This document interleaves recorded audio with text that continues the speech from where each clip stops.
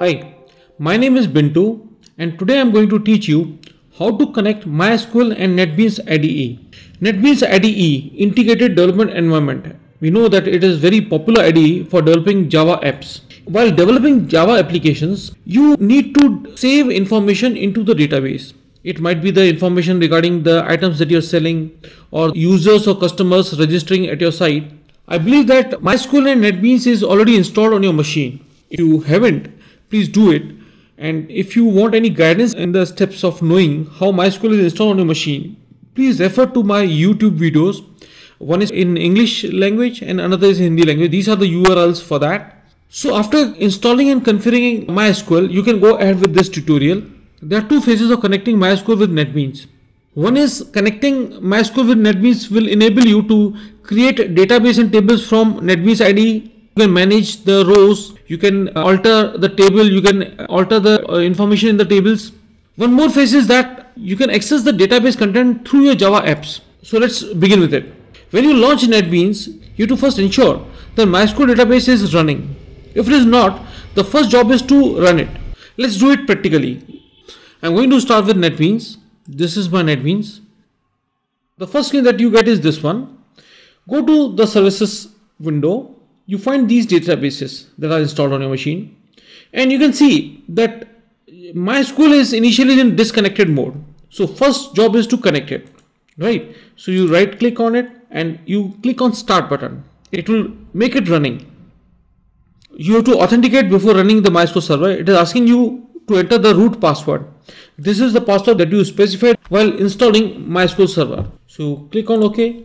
You will find that MySQL started running and you will be able to see all the databases. These are the databases that are built in, they are already provided to you. We can create our own database also, right? So you can click here, create database. It is asking you to enter the name of the database. Say, suppose I enter the database name as shopping. See, whenever you create any database, the admin, the root is given privileges to access it.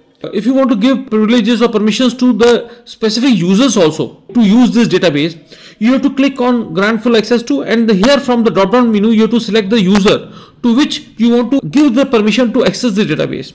Right now I'll keep it unchecked. I want only the root to access this shopping database. Click on OK. The shopping database is, you can see it is created here. And one more thing you can see is that this is created for you. This is your complete node. This proves that your shopping database is created. You can see tables and everything here, but the tables node is empty here because right now at this moment the shopping database is totally empty. If you want to create a table, click here, create table. Let's name the table as customers. Add a column, say email address. Select the data type as varchar and the size of email address assume it to be 50.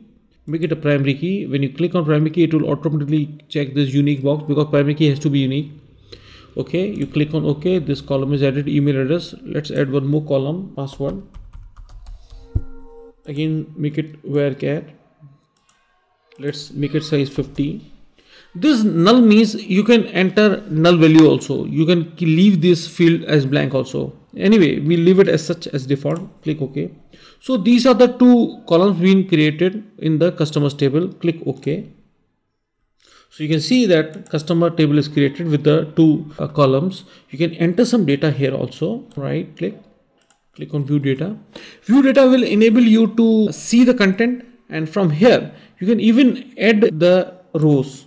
Can you see it here? This icon, insert record. You click here.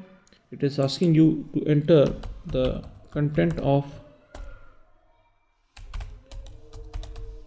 email underscore address column. Password, let's make it diamond.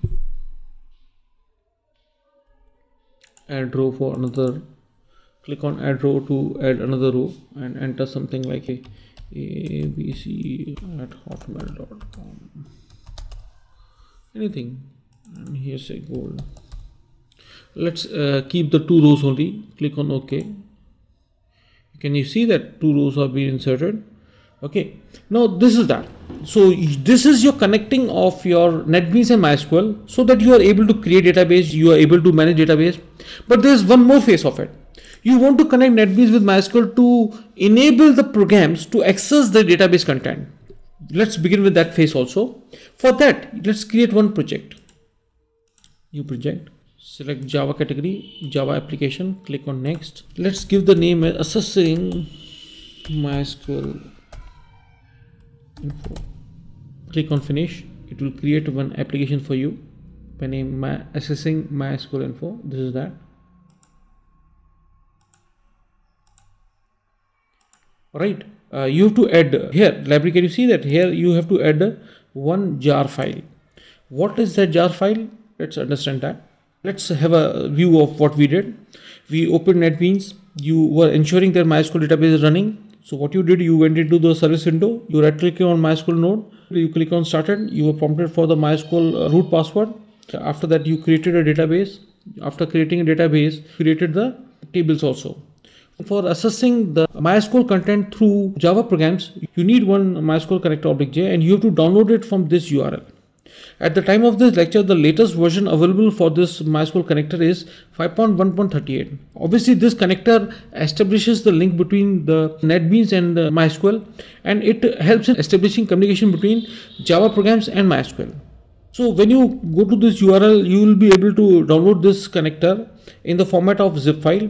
You extract that zip file. You'll find one jar file inside that zip file.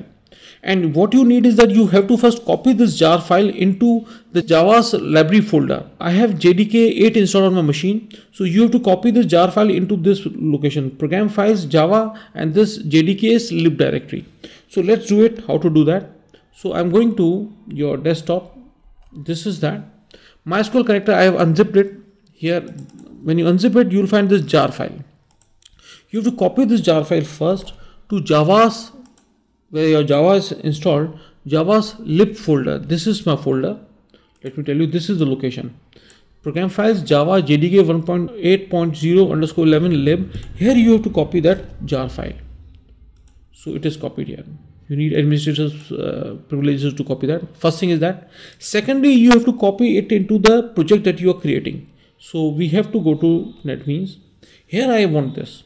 Do one thing, right click on the project, go into the properties.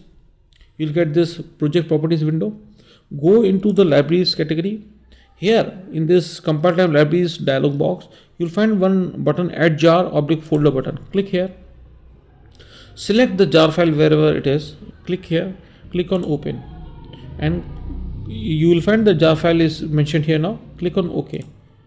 So you will find that your jar file is copied here. Now this is your project, and it can access the database tables in this project, because now through this jar file, your Java code will be able to communicate with MySQL content. Let's see it how it is done. We'll add one JSF file. We are making GUI project to see how the database is accessed. On the package node, right click it, click on new JFrame. So give any name to this frame, that assessing or say displaying customers. Okay, make it finish. So this is your JFrame open, right? Because you want to show the content of the customers table, you need a table element here. So drag and drop the table element on the JFrame window. Here it is. So it's very simple to connect your database table now. Go to services. This is customer table here. Click and just drop it onto the table. That's it. It's connecting it. Your JTable element is connected with your customers table, and the proof is that, can you see the two columns of customers table being displayed here? Let's run it and check whether really it is connected or not. Right click on it and click on run file option. Can you see that? The rows that you entered in the customers table are displayed. That means your MySQL and NetBeans are connected, and your project is enabled to access the content. Mail me at bmharwani@yahoo.com, and for watching more video tutorials, search for Bintu Harwani. There are a lot of videos for you. Thank you so much. Have a nice day.